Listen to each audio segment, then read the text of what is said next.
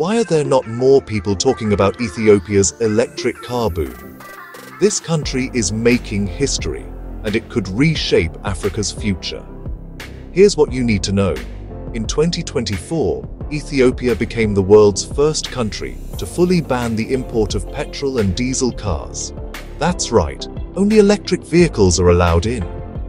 Thanks to ambitious policies, the country now has over 115,000 EVs on the road, with a goal of hitting 500,000 by 2030. Why does this matter? Ethiopia relies on clean hydropower for 97% of its electricity, so EVs are greener and cheaper to run. The government's also cutting taxes on EVs and pushing for local assembly, while Chinese brands like BYD are leading the way.